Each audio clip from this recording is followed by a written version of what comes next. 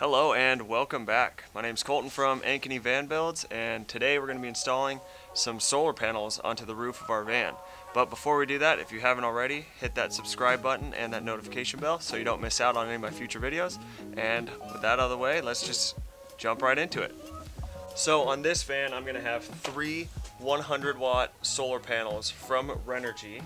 And let me just preface this, I'm going to post the links to everything I'm using for this entire solar setup in the description down below. So if you have any questions, check the bio and you'll be able to see those. So that being said, I'm going to be using these brackets that come with it, with the solar kit, or you can buy separately, whichever you choose. In those boxes comes all the hardware needed for it and some screws if you want to drill into the top of the van. I will not be doing that to this van because instead I'm going to be using this 3M VHB adhesive. This stuff is extremely strong, borderline permanent. They use it for attaching glass windows to skyscrapers. So this stuff is very strong. It's not going to go anywhere. Now to connect all of these solar panels together, you need, and if I'm being honest, I don't remember the names of these. I think it's like MP4, PP something, I don't know. Again, link in the description. But they come in different varieties, so because I have three solar panels, I needed the 3-to-1 connection, and I need it for both the positive and the negative. I'll be showing you how to connect all that later. And from these connections, these three-way connections, you need two 15-foot long extension cords with a male and a female plug on either side, and that's going to come to this adapter that I got for my Goal Zero 1500 Yeti. It goes from the solar panel cables to this Anderson plug, which is what's going to charge the Goal Zero. I decided to go with this because it is a very simple setup, and whoever's going to be buying this van, I didn't want them stressing over, you know, if something were to fail or if they needed to change something out, that they'd have to deal with all these batteries and inverters and all these sort of connections. This is just one simple setup. Something happens, very easy to replace, and that was my thought behind that. So to connect one of these brackets, it's really simple. You just get one of these bolts, feed a washer right through that, go up through the bottom, and then you get your bracket, another washer, one of these Loctite washers, and then the nut, twist it on there so it's hand tight as you can get it, and then you finish it off. I use a crescent wrench and then a 10mm socket.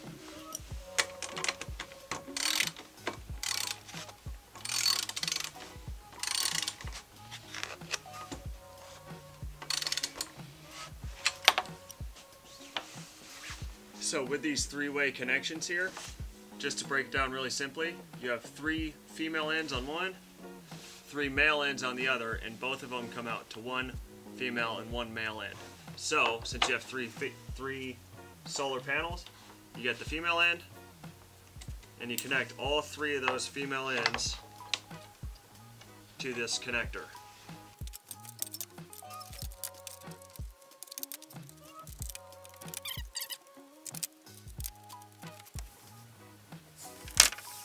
Now with that done, you have one male and one female connection. So with your 15-foot cable, that'll be able to plug into this, and then vice versa for the other one. And then these 15-foot cables are what's going to run through the top of the van and down inside to connect to the Goal Zero. And now one of the last things I want to do before climbing up on the roof and installing these is I'm going to cut all of my VHB tape onto each and every one of these brackets on all four sides. That way when I get onto the roof I can just take the tape off, stick it right into place, and then we'll be good to go. Now with all the VHB tape on these solar panels, I'm just gathering the list of supplies that I'm going to need before I climb up on the roof and install them. So I have my drill here. I just have a regular drill bit on it because I'm going to determine where I want to run the cables through, and from the inside I'm going to drill a hole up so I know where it goes. And then I have an 1.5" Forstner bit. That'll be big enough to run the connections that go from the solar panel to the goal 0. And because we're drilling a hole in a van, needed the metal file to take away any of those little slivers. I'll get some Rust-Oleum paint and electrical tape to line that hole that I cut so it doesn't rub against the wires. I just got this at Home Depot. It's like a junction box. So I'm going to run the positive and the negative from the solar panel through both of these holes here and through the bottom. I'm going to seal up the edges of that with some butyl tape, and where the wires go through I will also line this with some butyl tape. That way no water or anything can get into that box. And some scissors. Gotta bring scissors up there to cut the butyl tape. But other than that, that should be everything. So let's climb up on the roof and start putting some solar panels in. Alright, so here's the solar panels up on the roof. I haven't attached them yet, they're still free to move, but I think this is probably the best layout for them. I wanted to do them perpendicular to the van and have them 3 in a row, but there just wasn't quite enough cable in between each one to connect it, so I have the positive and the negative on both of them up here, and that way they can connect to the middle right here a lot easier. So I think I'm going to have it set up like this, and then have this junction box tucked right up against it. That way the positive and the negative can go right in through there, and I will drill my hole right there. That way water doesn't pool up where the hole is, and it just helps prevent, if any water does get into this junction box, it'll prevent water from pooling up and going into the van itself. So I'm going to find where this spot is on the inside of the van and drill up through and start running some wires. So coming to the inside of the van, here's the slider door, and right up here is where I drilled the pilot hole just to see where it would go. I had to peel some of my insulation back, so that's why it looks so dirty. Probably would have been a better idea to do this step before insulating, but it's really not that big a deal. So I like the spot, I like the position. I'm going to drill my 1.5" hole here and be able to run the cables so that it'll stay behind the tongue and groove ceiling I'm going to be putting in. So here's the 1.5" hole that I just drilled. I made sure to file it down with this metal file, and I taped around the edges and sprayed it so that there's no exposed metal. And while that dried, I layered this junction box with some butyl tape, and when I put this in, I noticed that there's still a bit of a gap underneath where this valley is. So I'll just do what I did on the MAXXAIR fan and double up the butyl tape there.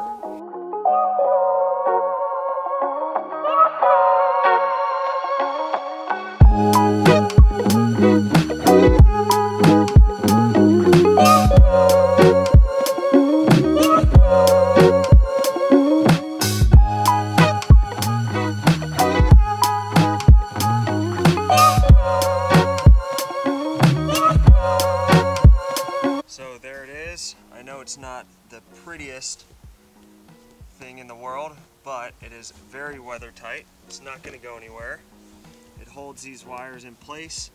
This butyl tape kind of acts almost like a Play-Doh consistency, but it is very sticky. This box isn't going to go anywhere, and no water is going to be able to get in there, which is the most important part of this whole thing. So with that done and these solar panels installed, time to go into the van, check where the wires went, and that's about it for installing the solar.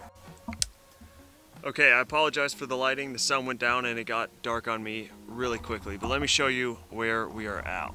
So up here in this mess is the hole that we drilled and the wires that are going to come through. I ran them through this channel all the way down until it spits out the ground here, and then I connected it using this adapter from Goal 0, and plugged right in, and you can see this blue light See that blue light that's on there? That is showing that the connection is working and it's on. It's dark, so we're not going to be getting any charge, but tomorrow we'll take a look at it. So that right there is kind of the main reason why I went with the Gold Zero setup, because in essence it's just a plug and play kind of system, as long as you buy the right adapters and right pieces. So that's why in the description below I will leave everything you need as far as the connections to make that whole system work. In a later video I'll show you how I wire like all the lights and the switches. I'm just not quite there in the build yet to include all that stuff. I gotta start putting up the walls and stuff like that, but I will give you a thorough rundown of how I connected all the 12-volt lights, the fridge, the outlets, whatever. So, and the reason I'm doing that is because that was the biggest obstacle I had to overcome when learning how to build out a van, was all of the electrical stuff. There's some videos out there that the people are really, really smart. They really know what they're talking about, but that kind of comes at a clutch because they kind of skip over the really basic stuff that I didn't even know yet. So I'll try to do my best and include all of those things so that you guys don't miss out. So on that note, make sure that you're hitting that notification bell so when I post a new video, you guys don't miss out. Make sure you like, comment, subscribe, and I'll see you guys in the next one. Thanks.